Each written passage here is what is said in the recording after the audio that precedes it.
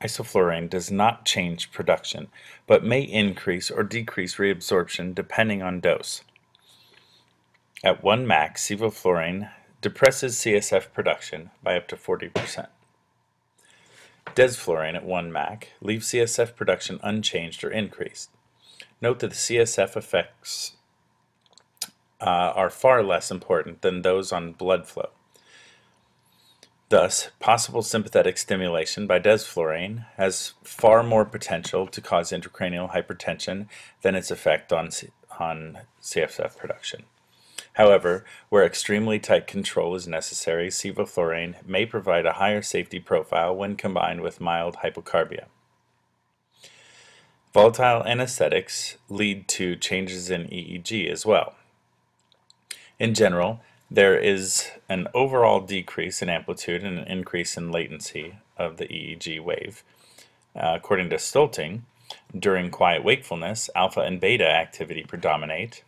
As anesthetic concentration increases, the EEG shift to larger amplitude and lower frequency activity.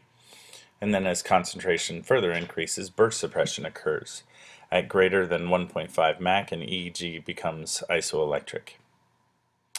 If neuromonitoring is needed during surgery, note that motor evoked potentials are very sensitive to distortion by volatile anesthetics, while brain auditory evoked potentials are minimally sensitive to inhaled agents, even at 1 Mach. Bispectral index monitors may be used as an indicator for volatile ethers, while nitrous oxide does not reduce bispectral index or suppress auditory evoked potentials. Thus, BIS, or mid-latency auditory evoked potentials, are unreliable for nitrous if it's in use. Sevoflurane, isoflurane, and enflurane are notable for producing epileptiform activity at high concentrations. This effect is particularly pronounced with hyperventilation, as has been reported with pediatric mask inductions with sevoflurane. Myocardial depression is universal amongst volatile agents through altered calcium ion influx. Sevoflurane, desflurane, and isoflurane all decrease cardiac contractility, though this effect is offset somewhat with the decrease in systemic vascular resistance. According to Barash, nitrous has minimal direct cardiovascular effects, but when nitrous 40% is administered with sevo, des, or isoflurane, sympathetic stimulation causes an increase in systemic vascular resistance, improving arterial pressure with little effect on cardiac output. Isoflurane provides the largest decrease in systemic vascular resistance, and there have been suggestions of possible coronary steal phenomenon with CAD patients. Note, however, that as long as appropriate mean arterial pressure is maintained, no evidence supports this steal phenomenon. Rapid increases in inhaled concentrations of isoflurane and especially desflurane can lead to increased heart rate and blood pressure secondary to sympathetic stimulation. Isoflurane, sevoflurane, and desflurane are known to prolong QT interval and may increase risk of torsade de pointes. This effect is likely due to inhibition of potassium channel rectifier currents, normally contributory to repolarization. Nitrous and xenon have minimal proarrhythmic effects. Cardiac ischemia produces a chemical cascade which causes the same effects as inhaled anesthetics. In effect, volatile anesthetics mimic the self-preservative after effects of ischemia. This is referred to as anesthetic preconditioning and is considered a cardioprotective effect of inhaled agents. Even subanesthetic concentrations blunt both hypoxic and hypercarbic ventilatory responses, and hypoxic response remains depressed for hours after anesthesia. Respiratory depression occurs because of depression of carotid body receptors associated with hypoxic response, brainstem respiratory and arousal center depression, and respiratory muscular suppression, which is also responsible for increased airway patency. It is well known that volatile anesthetics cause bronchodilation. This may not be readily apparent under normal circumstances, as airway tone is normally very low. However, during bronchospasm or bronchoconstriction, this effect is readily apparent. Desflurane and isoflurane are highly pungent and may cause airway irritation, leading to increased salivation, coughing, and breath holding. Desflurane is the most pungent and should not be used for mass conduction. Apply the rule of 24 to desflurane for use with the laryngeal mask airway, and possible application to avoid sympathetic stimulation. This rule states that fresh gas flow in liters multiplied by desflurane-inspired concentration should remain below 24 in order to avoid airway irritation. Inhaled anesthetics provide dose-dependent skeletal muscle relaxation and potentiate neuromuscular blockers by decreasing depolarization at the neuromuscular junction through direct inhibition of nicotinic ACH receptors and potentiation of the glycine receptor in the spinal cord. Note that residual volatile anesthetic may delay recovery from neuromuscular blockade. Volatile anesthetics currently in use largely avoid metabolism in the liver. Isoflurane and desflurane are metabolized to trifluoroacetate by CYP450 2E1 subfamily, and only 0.2 to 0.02% respectively. Halothane is notorious for hepatotoxicity, also due to trifluoroacetate. But up to 20 to 40% metabolism has been reported. Sevoflurane is also metabolized as much as 5% by the liver, but due to its chemical structure, is metabolized to an inorganic fluoride not associated with hepatotoxicity. The inorganic fluoride production by metabolism of sevoflurane carries the potential to contribute to nephrotoxicity, however.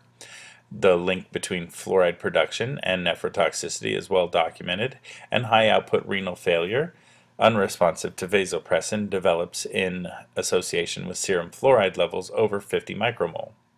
This serum fluoride level has been demonstrated in as little as 2 MAC hours of sevoflurane. At the same time, no evidence of renal damage has been proven or observed with sevoflurane. Methoxyflurane, however, was withdrawn from the market due to nephrotoxicity by the same mechanism, but it appears that this is due to CYP450 2E1, 2A6, and 3A4 metabolism that occurs within the kidney itself with methoxyflurane. This production of fluoride occurs directly inside the nephron.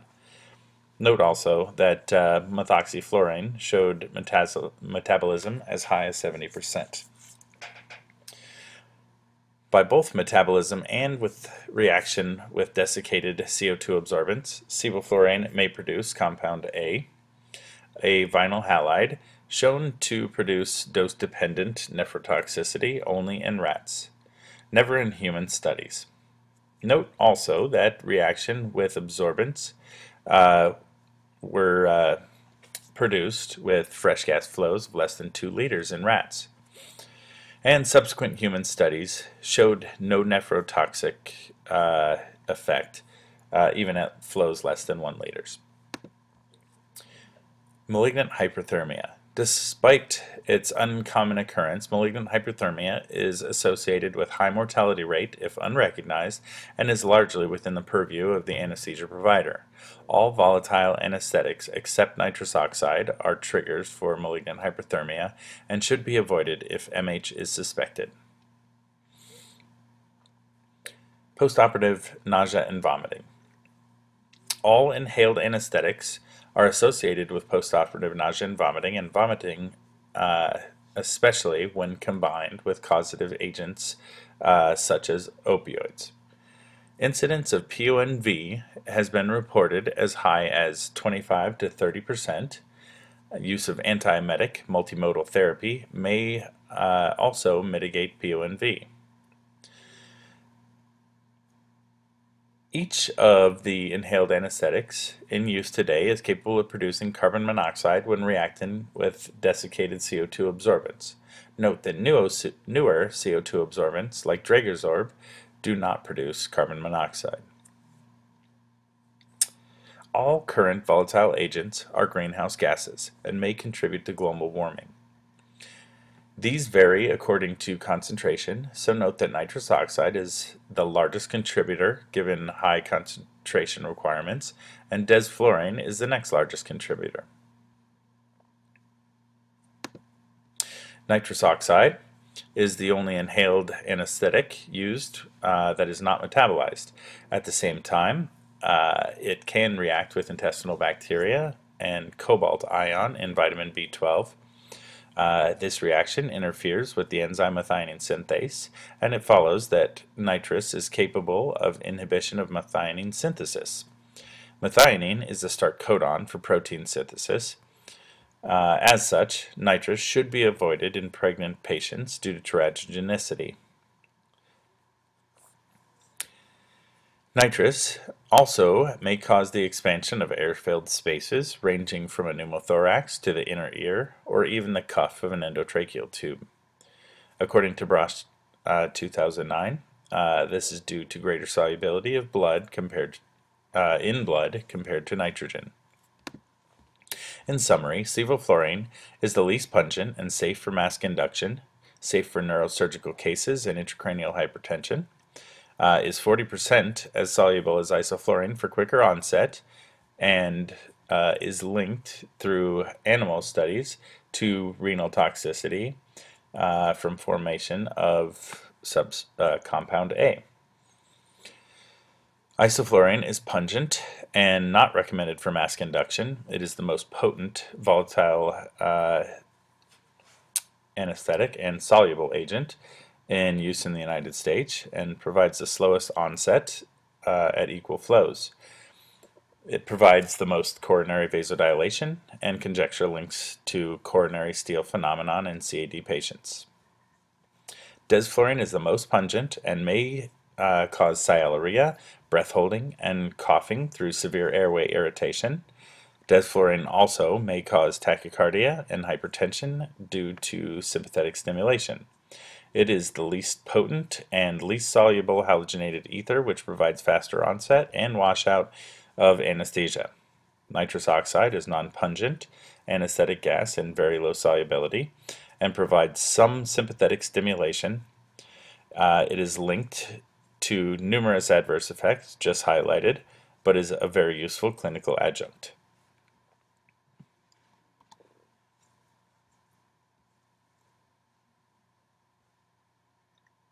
Thank you very much for your time.